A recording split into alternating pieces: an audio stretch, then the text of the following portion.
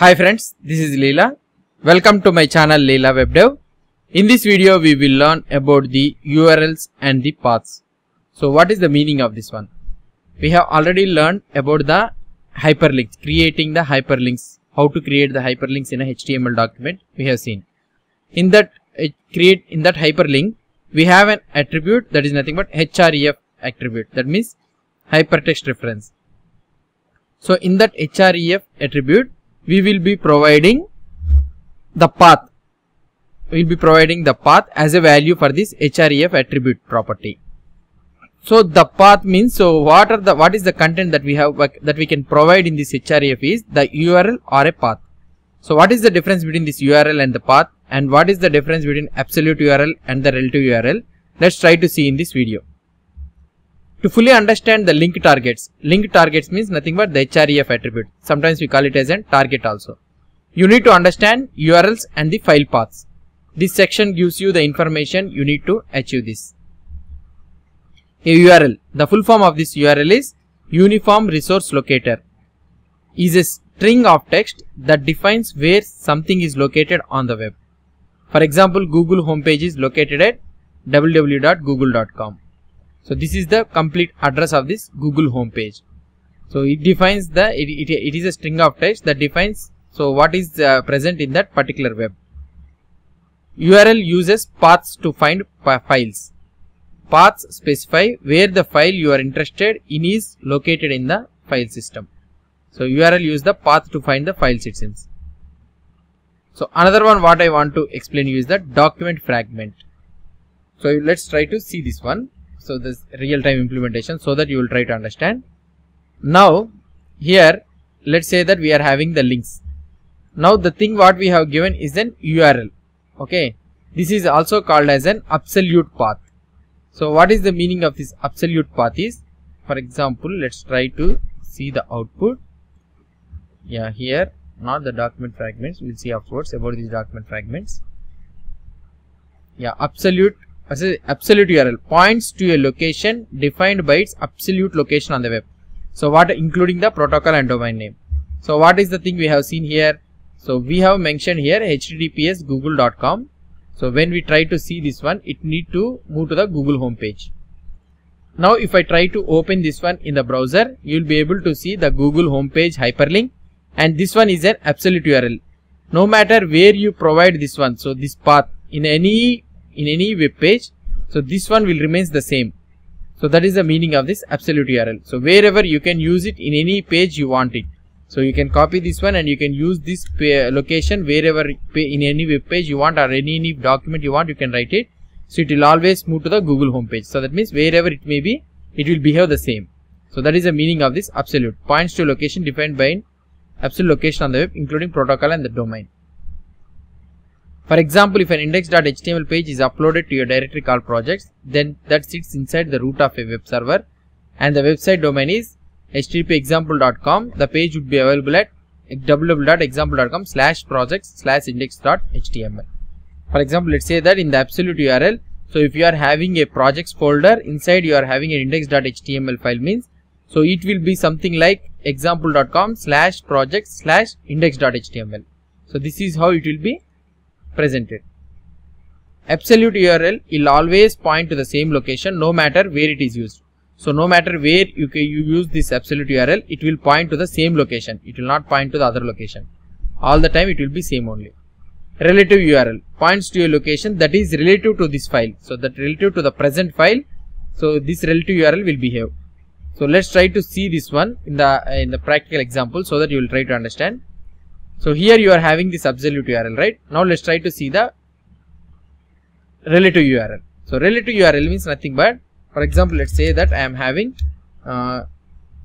go to the codes page. Okay, codes page or something like blog.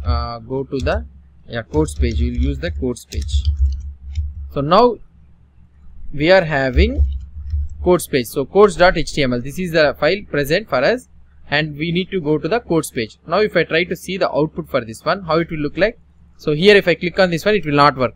So what we need to provide? We need to provide a hyperlink for this one. So we will have an href and let's try to paste it here. Okay, now we need to provide the href attribute value to this one. So now we know that this is an absolute URL. So right now our codes page doesn't have this type of absolute URL path. So it is relative to the, it is present inside this file system only, in the file system, in the present, the page where it is resided in this file system only, this codes page is also located. So for this reason, for that one, what we can do is, you can also use directly links.html. You need to understand the difference between those two. Now the file links.html, sorry, the file links.html and the codes.html, so is present in the same level. So it is present in the same location where the links.html is present. So for that reason, so we can directly use the codes.html directly here. Now if I try to see the output, so if I click on this one, so it will move to the codes page without any problem. Okay. So now, for example, let's say that I am having a project's contact.html. So now I want to use this contact.html. So how can I use this contact.html? Let's try to see. So I will try to remove these all the things. Okay. So contact.html. Now let's go to the links.html here. So here I will be using go to the contact page. Now you need to understand one thing, that the contact page is not located on the same level. So it is not located on the same level where the links.html is located. So the contact.html page is located in the projects. Inside the projects folder, you will be having contact.html. For this reason, what you need to do? So here I can write in such a way that, so here I need, if I use directly contact.html, the page will not work. So for example, if I try to see the output, the page will not work. So it is telling that I am unable to find this contact.html file. So what is the reason? So contact.html is not present on the same level where the links.html is present. It is present inside the projects folder. So for that reason, you need to mention projects/contact.html. Now if I try to see the output, if I click on this one, so you will be able to see the contact page. Now let's try to see the another scenario. So this is called as relative. So this file is present relative, this path is present relative to this links.html file. Now for example, let's say that we are in the contact.html file. Now here I want to go to the codes page. Okay. So here I will write go to the codes page. So we know that codes page means, so I can use ahref is equal to, so like this I can use. Now if I try to see the output, so here we can be able to see that go to the, if I go to the contact page, I am able to see the go to the codes page. Now I want to add the path for this one. So let's say that to the codes page, now we are in the projects folder, the contact.html. We are trying to write the data in the contact.html. Now you need to understand that we are in the contact.html, which is present in the projects folder. Now we need to, we cannot directly add codes.html here. Why? Because in the project folder that codes.html file is not present. So what we need to do here? So we need to go to the up one level. So in order to go to the up one level, we need to write .. Okay. So if you keep one .. so now it moves to the one level up to the projects folder. Now the projects folder and also the codes.html file both are on the same level. Now it will be able to find it. Now if I try to see the output here, so now if I click here, it will go to the codes page. See, so this is called as an relative page. So if it is not present, so if this is relative to this contact.html file. Now in the links.html, we have written directly codes.html directly here like this. Why? Because the links.html file and the codes.html file are directly, so they both are on the same level. So there is no need to use this .. to move one level up. Whereas the contact.html is one level deeper inside the projects folder. So because of that reason, we need to come up one level so that we are on the same level with the codes folder, with the codes file, sorry. And we need for coming up, we need to give .. So if you want to go one level up means you need to give again ..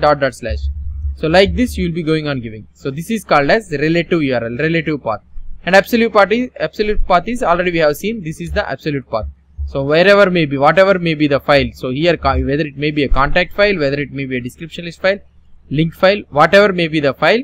So it will be in the same, the URL will be always the same, it will not change, the URL will not change. Whereas for the relative path, it need to be relative to this present file. So wherever you are using, so to that file relatively we need to provide the file path. So this is the difference between absolute URL and also the relative URL. And also we have another thing, that is nothing but document fragment. So let's assume that we have what I can say, list.html. So let's say that we have a list.html file. So here in the links.html I am providing that. So p go to the list page. Now if I try to click href is equal to, so here I am having list page and here I can give something like list.html. So now if I try to open this codes page, okay, sorry, links.html, right? Links.html, if I try to provide links.html, now in this links.html you will be able to see here list page is there. Now if I try to click on this list page, we are able to go to this one, right? So we are able to open this list.html file. So now for example, let's say that I want to move, whenever I want to move here. So now when I am clicking on this list page, so here we are able to see the shopping items and directions for the school. So now whenever I open this list page from this link page, I want to move directly to the directions for the school. So that means here what I want to write is, so here go to the list direction, okay, directions page. Now if I try to click on this one directly in the list page, so it is going to the top, but it should not go to the top, it should directly go to the bottom. So we can also define the document page position also. So we can, so by default it will be the top of the document. So if you want, you can move to the so certain point of the document also we can move this one. So how we can move this one is, so let's go to the list.html file, to whatever you want to go. So you need to provide an ID for this one. So for example, let's say that I am providing an ID for this one, directions. Okay. Now for these directions, now let's go to the links. Here I want to go to the list.html hash directions. So you need to provide the directions here. So this is a hash symbol or pound symbol, whatever may be. So hash symbol we need to provide, and the ID of the ID of the element to which you need to move the document. So we need to provide the ID here. Now if you try to see here, let's go to in this one. Let's say I am trying to refresh and I am clicking on this directions page. If I click here, see, automatically the document has moved to the bottom where the directions has been located. So like this also we can add the URL path here. Not only for to moving to this another document, in the same document also you can move it. For example, let's say that here go to the directions. I am writing the directions. Okay, directions. Now here you can provide directly hash directions. You can provide directly the same thing. You can provide the directions like this. Now if I try to see the output here, so you will be having a button. You will be having an hyperlink here, directions. Now I want when the user clicks on this one, directly the document has to move down. So it need to show the directions for the school directly. So if you want to show this one, so you will be clicking on these directions, automatically the document will be scrolled down. So this is happening that whenever you add the document fragment, so this is called as a document fragment. Whenever you are adding this document fragment, so hash followed by the ID of this particular element, it will search for that particular element with that ID. So if it is present means it will go to that particular location directly.